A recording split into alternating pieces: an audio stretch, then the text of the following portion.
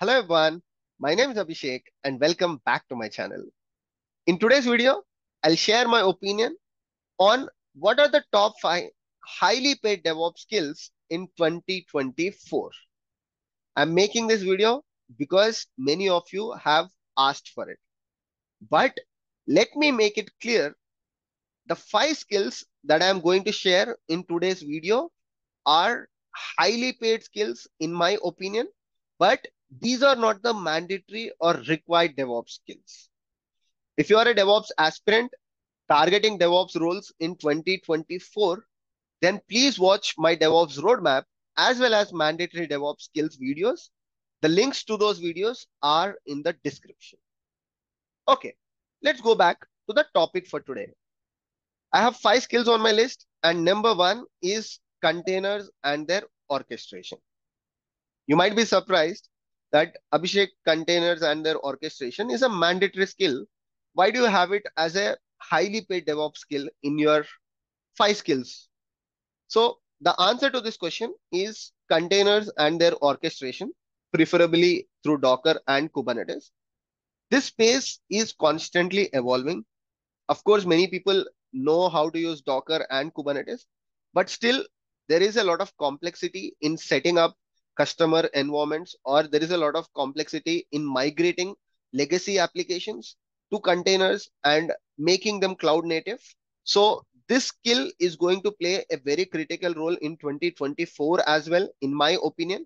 And there are a lot of enhancements and there are a lot of new features coming up from both Docker and Kubernetes. So I feel that this is one of the skills that you should definitely have, and it's going to pay you very good in 2024. Number 2 on my list today is GitOps. I spoke about GitOps multiple times on this channel. We have made a lot of videos on GitOps and Argo CD. We have also dedicated a playlist on GitOps. And I strongly believe that GitOps is going to be a very highly paying skill in 2024, because these days people are moving towards declarative architecture, declarative applications, declarative infrastructure definition. So GitOps is going to play a critical role, and there are a lot of GitOps tools in the market. If you ask me, I would personally prefer Argo CD on top of other GitOps tools. And having this skill, you will definitely not regret. And for sure, this skill is going to make a lot of difference in 2024. Number 3 on my list today is Golang. Golang is yet another programming language. Yeah, people who are new to DevOps who are watching this video might be thinking, but Abhishek, I'm not good at programming. It's one of the reasons why I've choose DevOps. Yeah, you don't have to code as much as developers do in the field of DevOps, but all the DevOps tools, the complete ecosystem of DevOps that we use on a day-to-day basis, most of these applications are written in Golang. It can be Kubernetes, it can be Docker, it can be Prometheus, it can be Terraform. So if you want to enhance these things, you want to contribute back to them, or let's say you want to write some custom Kubernetes cluster controllers, you want to write some reconciliation logic. In any of these cases, Golang is going to be very handy for you. Even if you are an aspiring site reliability engineer, Golang is something that you should watch out for. And it's number 3 on my list. Number 4 on my list is Python. Of course, some of you might already know Python, and some of you might be worried that Abhishek, I just know shell scripting, and now we are talking about Python. So Python is an ocean. Python has its hands and legs in various fields. It's everywhere these days. Python is used in ML, Python is used in AI. So as a DevOps engineer, you should know how much Python you need to learn. So if you are looking for some suggestions, you can check out my Python for DevOps playlist. And with knowledge on Python, not just on shell scripting, you can do a lot of automation, you can make API calls, you can talk to third-party applications. And as a DevOps engineer, you can automate most of the things using Python. Not just that, the configuration languages like Ansible are written in Python. Even if you want to write a module for your tool in Ansible, Python is going to be handy.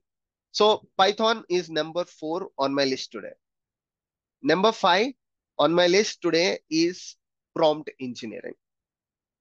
Many of you might be surprised about this one on my list, but prompt engineering, with the advancement of generative AI, large language models, the industry is going to get changed. And I'm not saying that you need to have a lot of knowledge on generative AI, large language models, or writing your own GPTs at this point of time, but at least you should have knowledge on prompt engineering, because I personally feel this is going to improve the efficiency of DevOps engineer. I've made a video on Kubia couple of weeks back. I also showed you how to use prompt engineering, and I showed you how it improves the efficiency, not just as a DevOps engineer, but I feel in everything that you're doing. So prompt engineering is a skill that can help you be more efficient. So as the organizations understand that prompt engineering is going to play a critical role, they might also add this kind of skills to the job descriptions. So having this skill, personally, I feel might help you getting a high paying job, not just as a DevOps engineer, but whatever you are doing. So these are 5 skills that I have on my list today. Again, I'm telling you, these are not the mandatory skills that you need to have, but these skills might pay you a lot. If you want to learn GitOps, I already have uh, a GitOps playlist on the channel, which is beginner friendly. We have made 3 videos. I'm going to make more, but definitely that can help you onboard and get started with GitOps. If you want to learn Python, then we already have Python for DevOps playlist. If you want to learn Golang, of course, I don't have a lot of Golang videos, but I've just explained the significance of Golang for DevOps engineer. I'll try to put that video link also in the description. But Golang is pretty easy to learn. You can just go to this website called Go by Examples, and you can start learning Go from there. And there are a lot of playgrounds for Go. If you want to set up a sandbox environment and start trying things, you can search for Go Playground and use that as well. So I'll try to put all of these links in the description if you're wondering where can I learn all of these technologies and tools. Finally, talking about prompt engineering, there are a lot of LinkedIn courses, and personally, I'll put one of my favorites in the description as well. So that's all I have for today. I hope you enjoyed the video. If you are looking for any such videos outside learning new DevOps skills, if you want to understand, or if you're curious about what are the top 5 skills, or if you want to understand the roadmaps for a particular topic in DevOps, do let me know in the comment section. I'm more than happy to make such videos once in a while. Take care, everyone. See you all in the next video. Bye bye.